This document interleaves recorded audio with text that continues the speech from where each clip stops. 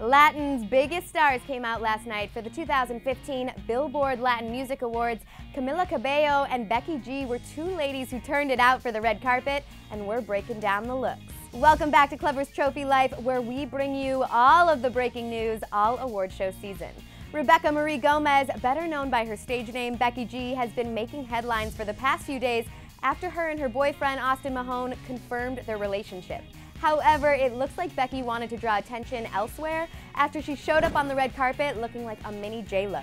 The 18-year-old rapper-singer wore a rose gold Cherbel Zoe dress with gladiator heels, and the mini was semi-sheer and showed off her legs. And of course, as a face of CoverGirl, she was rocking a pink lip using CoverGirl's Lava Luster.